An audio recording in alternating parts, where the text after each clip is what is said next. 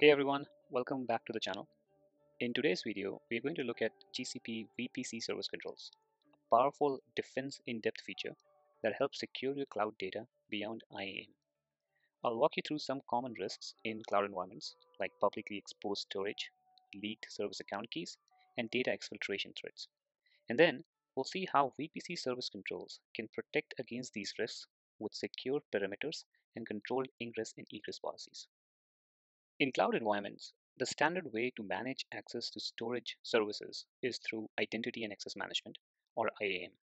Every major cloud provider, whether it's AWS or GCP or Azure, offers IAM as the primary mechanism to define who can do what on storage services like GCS buckets or BigQuery DBs. This is a solid foundation for access control. That said, IAM by itself isn't always enough, and in a large-scale, fast-moving environment, relying solely on IAM leaves gaps that attackers can exploit. This is where the need for defense in depth becomes clear. Here are three common risk scenarios where IAM controls alone fall short and data security is compromised. Number one, storage accidentally made public. Developers may misconfigure IAM by enabling public access, unintentionally exposing the entire storage bucket to the internet. Number two, leaked service account keys. A service account is granted storage permissions, but if a long-lived key is created and that key is leaked, anyone with that key can access sensitive data with no restrictions. Number three, insider threats and data exfiltration, where a compromised compute resource uses its permissions to move data out of company's environment into an attacker-controlled cloud account. Now, these scenarios are not edge cases. They are real risks in cloud environment across enterprises today. The good news is GCP provides an additional layer of protection, VPC service controls. By creating service perimeters around sensitive resources, VPC service controls help contain these risks and reduces the blast radius of misconfigurations or compromised credentials. Let's see how this works with the demo. So the first risk that I'm going to show you here is that VPC service controls can help prevent is that this GCS bucket can be made publicly exposed, so anyone on the internet can access it. So let's try to do that from the console. So here's my GCS bucket, and there is an object demo.txt within it. I will click on permissions, and first of all, I'll need to disable the prevent public access prevention control. And then I will proceed to grant access to all users, and this all users means anyone on the internet. And then I will assign the storage object viewer role to all users. Now this makes my bucket public to the internet, but let's confirm. So to confirm this, I will need to go to the object and use the public URL to access it. So as you can see, the bucket object is now public and anyone on the internet can view it. So that covers risk number one. Let's see the second risk of leaked service account keys. Here's my service account. Notice it has a long-lived key attached. In fact, the expiration here is set to year 9999. That means this key basically never expires. The service account also has storage admin permissions on the bucket that we created earlier. Now think about it. If someone gets hold of this key, they instantly get full access to the bucket. Let me switch to the command line and show you. First, I will activate the service account using the JSON key file.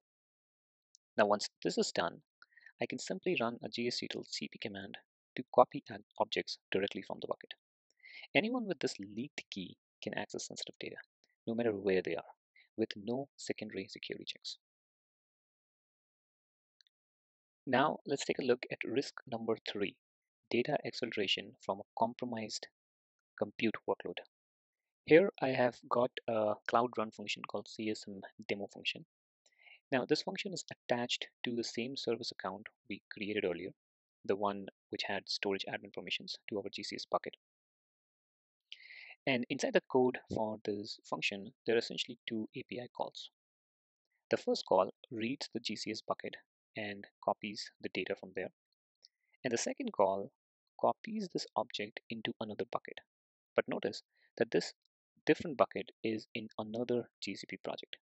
In other words, the function is exfiltrating data outside of this account. Let's test this function. I will trigger this function from Cloud Shell, and here are the logs. The function successfully accessed the GCS bucket and printed out its contents. Hello, I'm an object in the Google Cloud bucket. But more importantly, it also copied that same object into an external project. And as you can see here, the data is now sitting in another account.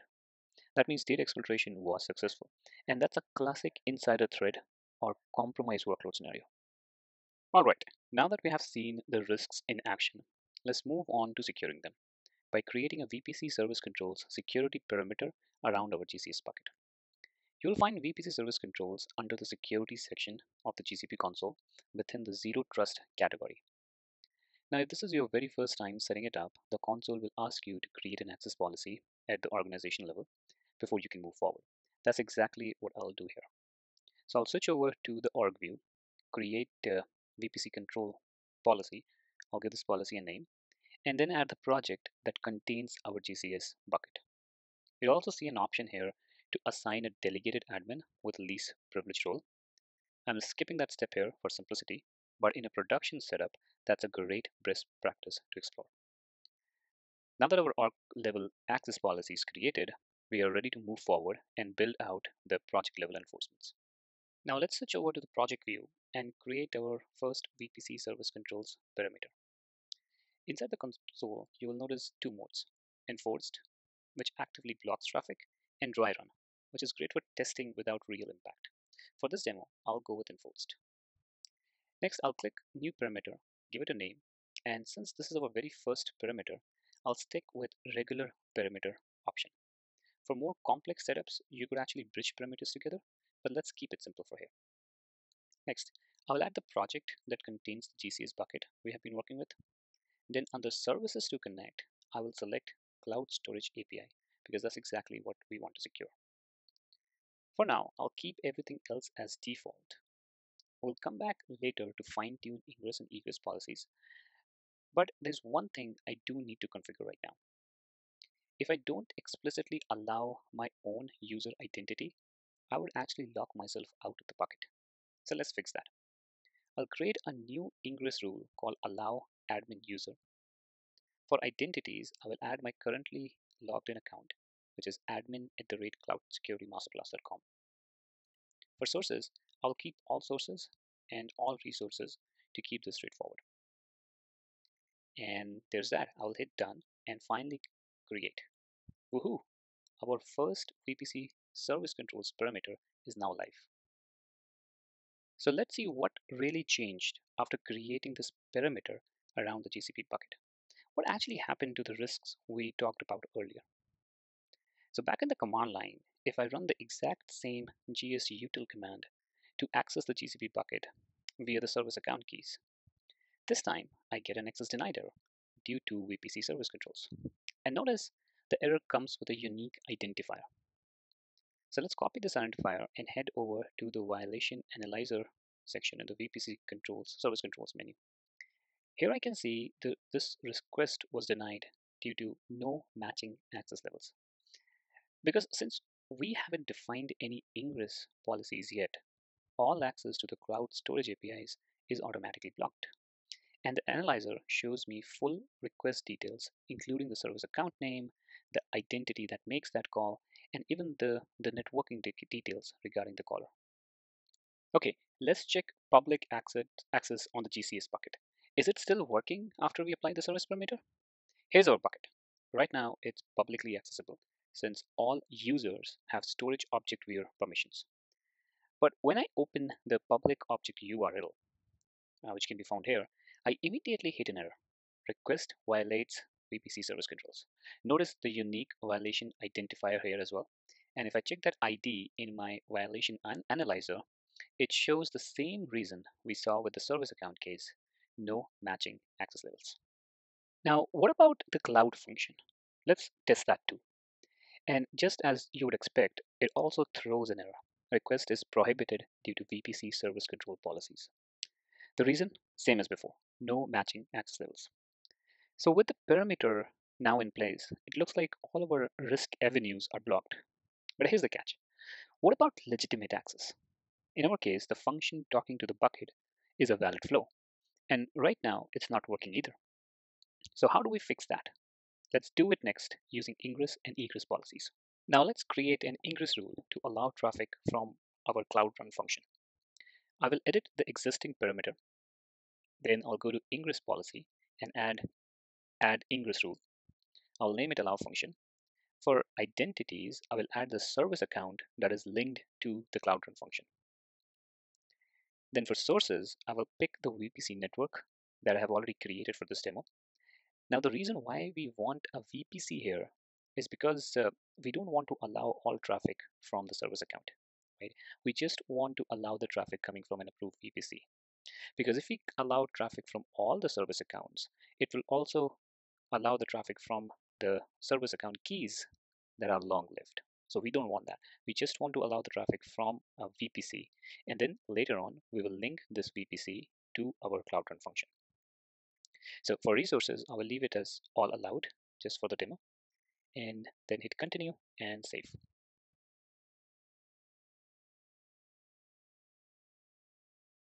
Next, we need to add our Cloud Run function to the VPC that we just allowed in the ingress policy. Inside the networking section of the function, I'll select connect to VPC for outbound traffic and then choose the VPC and the subnetwork. Now this part is very important. Make sure to select route all traffic to the VPC. Why? Because this ensures that any traffic from the function, even to public endpoints like cloud storage APIs, goes through the VPC. One more key networking note. This VPC already has Cloud NAT attached to it.